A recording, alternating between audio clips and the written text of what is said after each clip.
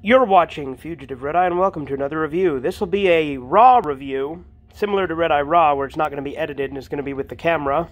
Let me know in the comments if you want these types of reviews to be part of Red Eye Raw as like a sub-series, kind of like Life of Red Eye and Red Eye Recommends, or if this should be its own thing.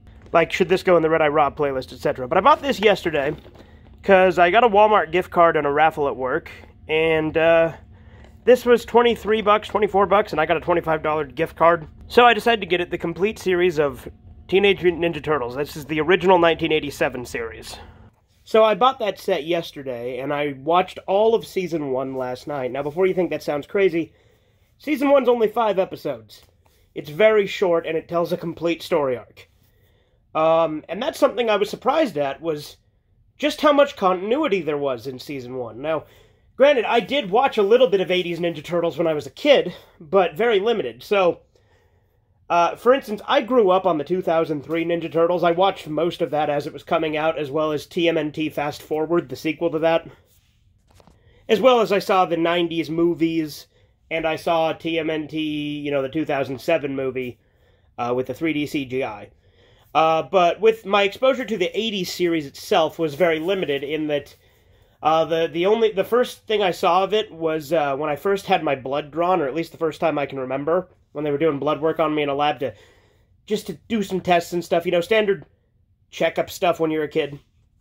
And when they drew my blood, they have this little box where you can pick a prize out of. And the prize that I chose was a VHS tape of TMNT from the 80s series. Specifically, it was the VHS Super Bebop and Mighty Rocksteady. Or was it Super Rocksteady and Mighty Bebop? It's something like that, right?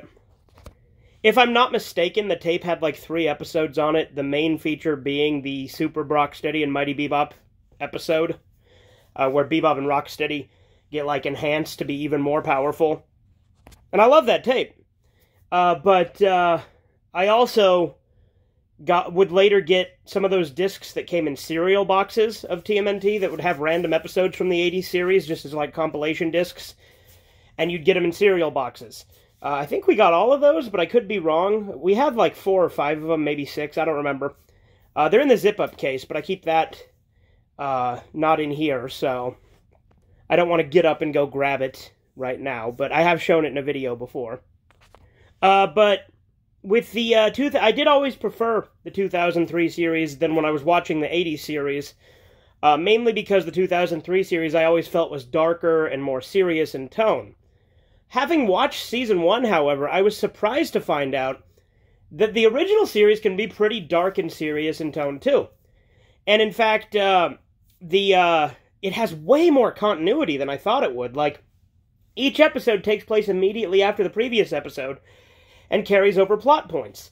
I thought they were fairly self-contained in the 80s series, but at least for Season 1 that seems not to be the case, which was actually pretty refreshing. I was happy to see it's actually one big story. And an aspect I really like of the 80s series, that I think I appreciate more as an adult than I did as a kid, is just how fucking 80s it is.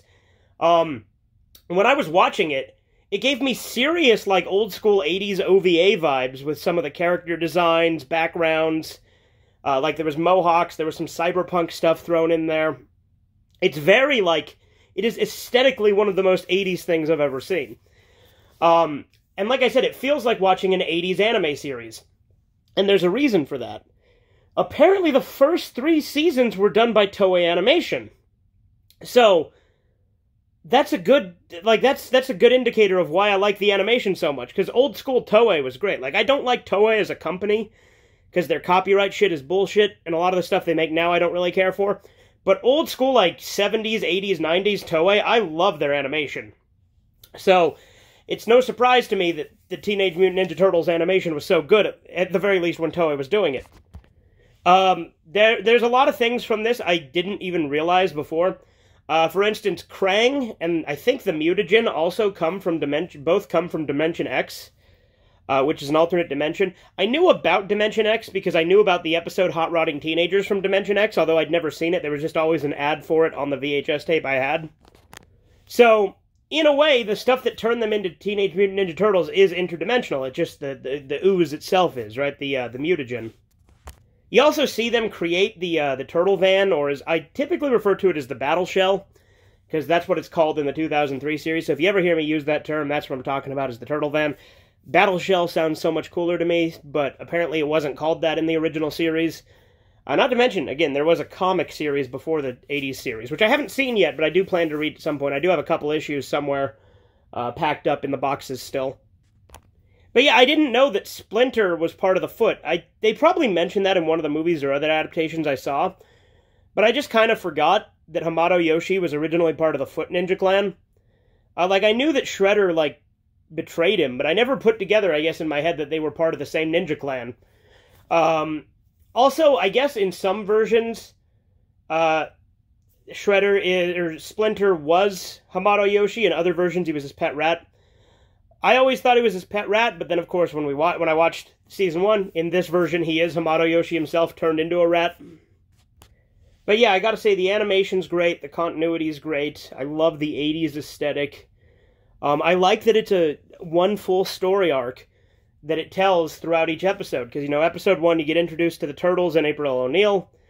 Episode 2, you get introduced to the Shredder and Krang. And then throughout, you get introduced to Baxter Stockman, who builds the Mauser robots, and also is the one who they get the Turtle Van from, because they get the van and then they rebuild it as the Turtle Van.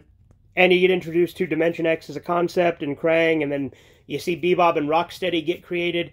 I think it's the third or fourth episode that Bebop and Rocksteady become mutated, because the Shredder builds them to combat against the Turtles.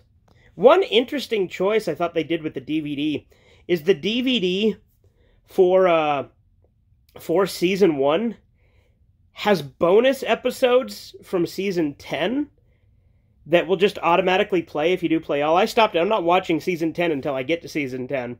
I just think it's interesting that the Season 1 DVD includes episodes from Season 10, so you get the first season and the last season.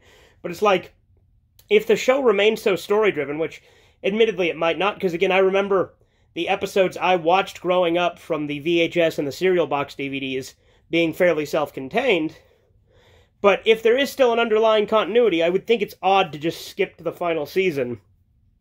I do know the final season's drastically different, though, because isn't it, darker, and it has a red sky and a bunch of other stuff? I also did some looking into it, and apparently Casey Jones is in the 80s series. I didn't think he was, but he's apparently pretty minor and is only in, 5 episodes of the series. I haven't gotten to him yet, because he's not in Season 1. But that's kind of a shame to me, because Casey Jones is one of the coolest characters in the series. I wish he would be more prominent, but it's cool that he's in it all, because I didn't know he was. I thought he was introduced in the 2003 series. I knew he was in the comics. I just didn't think he got put into the 80s series, so I guess it was a surprise. Again, I haven't gotten to those episodes yet. I was just looking up little details and tidbits here and there, because I do that because, I don't know, I'm retarded sometimes. But, yeah, no. I was surprised how genuinely good the first season of Teenage Mutant Ninja Turtles was. I knew I'd like it, but I didn't know it would be, a really good story, too. To me, it just felt like I was watching an anime, with a lot of, how it was a serialized plot, there was fighting in it. The animation was done by Toei, so there you go. It very much felt like watching an old-school anime, which I tend to like to do. So I really look forward to continuing the series. I'll probably watch some of Season 2 today. I think the rest of the seasons are longer. I could be wrong. But I know that Season 3 and 4 get really long. I know that pretty much all the episodes I've seen are from, Seasons 3 and 4, I think. Maybe from Season 2, I don't know. Like I said, I don't know where all the cereal box ones come into play. And I did watch those as well. And my brain kind of crosses wires. There's an episode with a bull in a china shop that I remember, but I can't remember if it was on the VHS or if it was on one of the cereal box DVDs. So there you go. But yeah, overall, I really enjoyed this season. Really good show. Had a great story, great characters. Yeah, surprisingly well written. Again, I knew it was good, but I didn't know it was this good. So I probably want to rewatch the 2003 series after this, and then compare and contrast and see where I actually line up on them later. But yeah, Season 1 was great. I'll talk to you guys later. Hope you enjoyed this Raw review. Again, remember to let me know down in the comments below if you want this to be a sub-series of Red Eye Raw or a separate series that's just similar. And if you want to be in the Red Eye Raw playlist or not. And if you want to see more of these, let me know. Obviously, I'll do more edited reviews later.